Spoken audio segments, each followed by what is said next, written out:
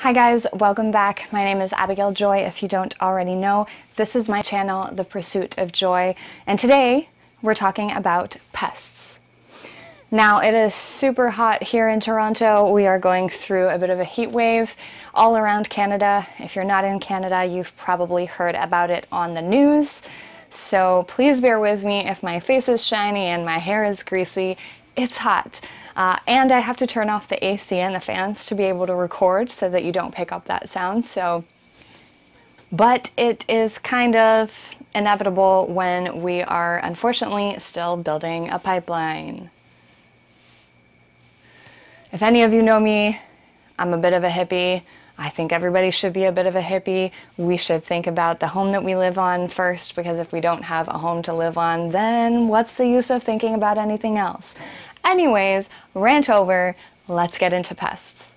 Look at those palm trees, damn!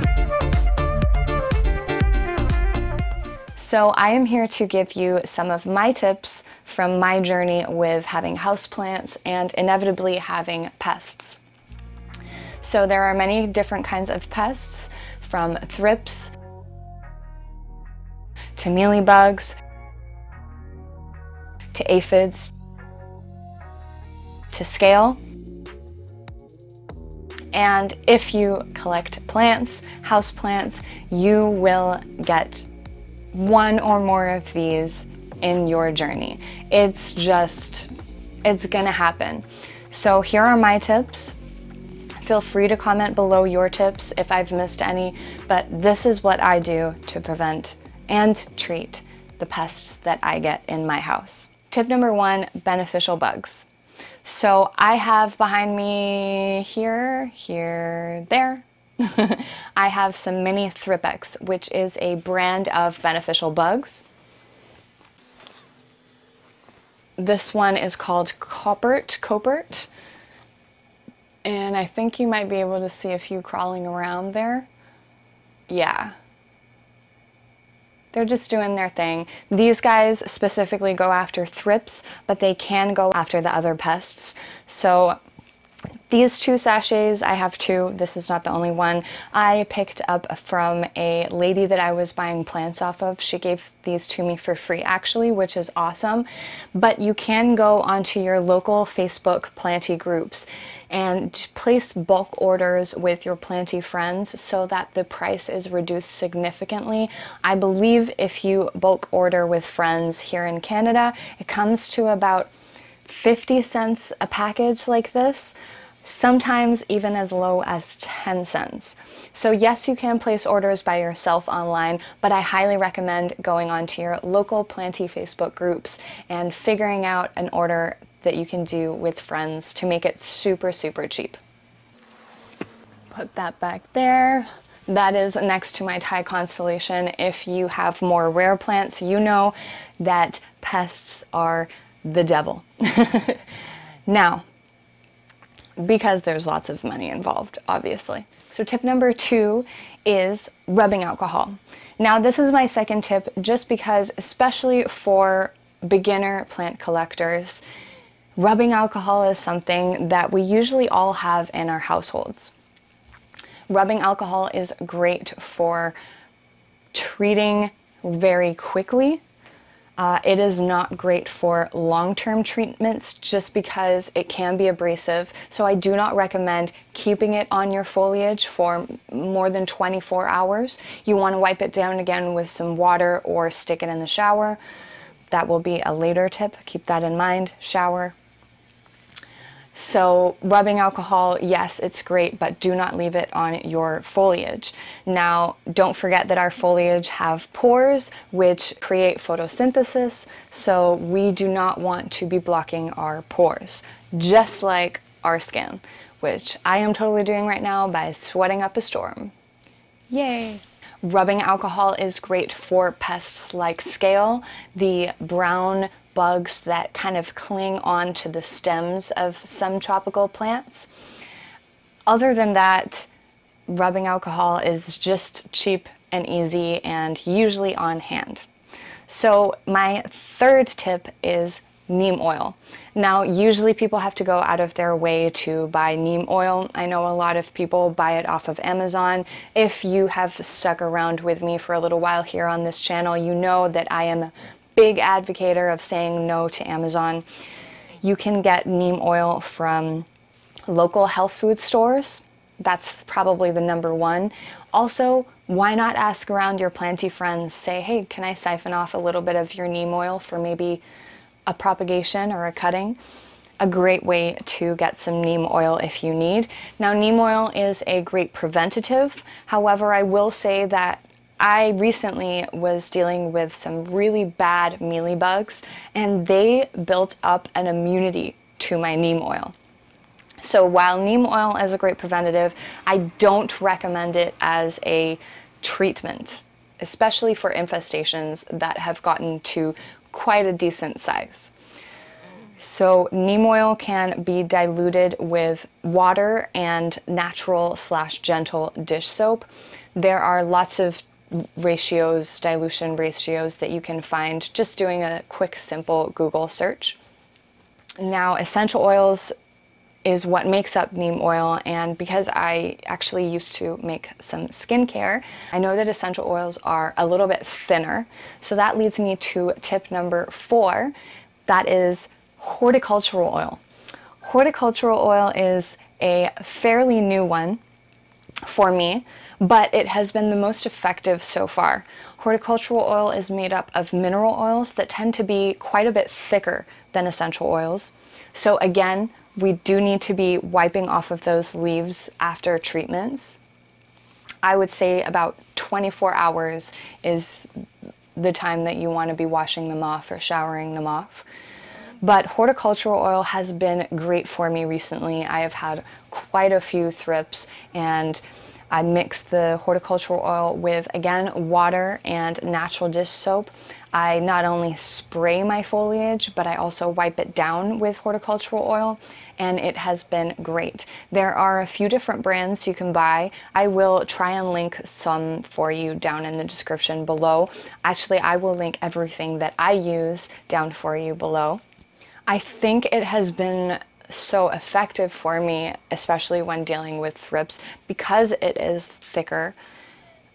So I recently found out, thanks to Daryl from Houseplant Journal, which I will link either here on screen or below, or both. He's fantastic. But I learned from him recently that when it comes to thrips, they actually lay their eggs, they bury into the foliage to lay their eggs. So when we're wiping off that first layer, it might not be getting much, and it's probably not getting all the eggs. So when it comes to treatments, any kind of treatment that you're doing, you want to make sure, especially with thrips, that you are treating on a regular basis, you are monitoring on a regular basis until you know that all of the infestation is gone. Really hard to do with thrips. I'm still trying to manage it, but again, it's just inevitable when you have houseplants. It's gonna happen. So you might as well try all the different tips, take all the different advice to try and relieve stress. Because if you know it's gonna happen, but you know how to treat it and what to do, then it's a lot less stressful knowing that your plants will eventually get pests at some points. So that leads me to tip number 5, which is the easiest prevention method I've found and the most natural. So wash and shower your plants. If you think about what they go through in nature, most of our houseplants are tropical, right? So they go through tropical rainstorms, they go through tropical thunderstorms, really harsh wind, really harsh rain.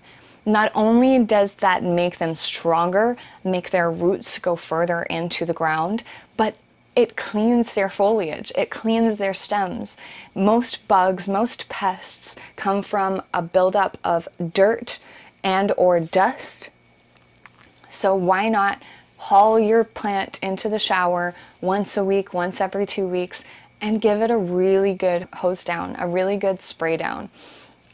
That's what they go through in nature anyways. So that's probably my favorite tip. Let's try and replicate nature for our plants, since we kind of did bring them indoors in an environment that they are not really accustomed to.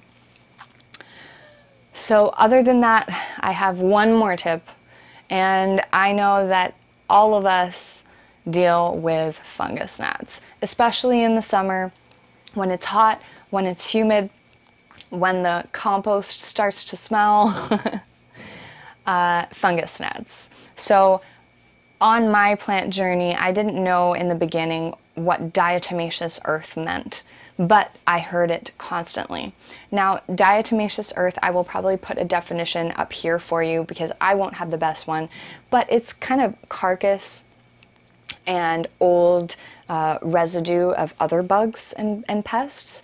And you can sprinkle that on top of the soil all the way around, and it actually prevents fungus gnats from going into the top layer of soil and laying more eggs. So it helps you kick that fungus gnat problem in the butt a lot quicker. Now, if you're going to repot, or if you're going to put plants in moss, just like I did in my Repot With Me video, then you will want to maybe sprinkle some throughout the moss or put some throughout your potting mix. But diatomaceous earth is a great way to prevent not only fungus gnats, but it can prevent other pests as well.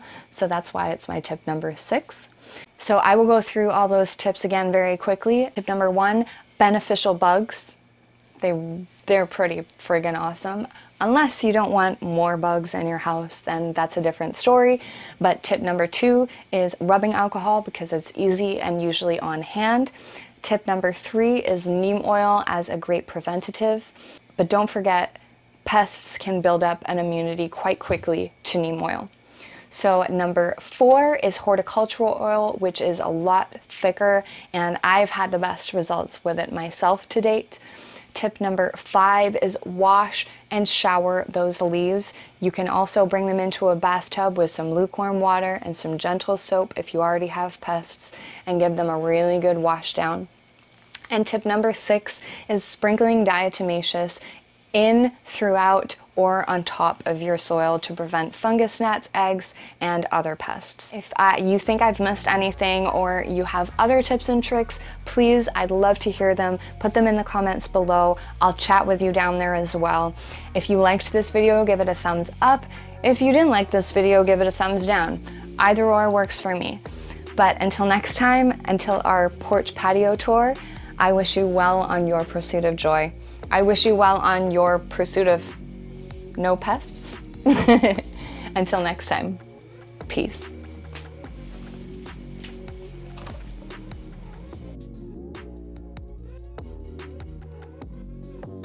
Mint chocolate chip, President's Choice, so freaking good.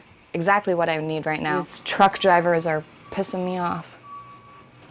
They're stressing me out. Look at those palm trees, damn!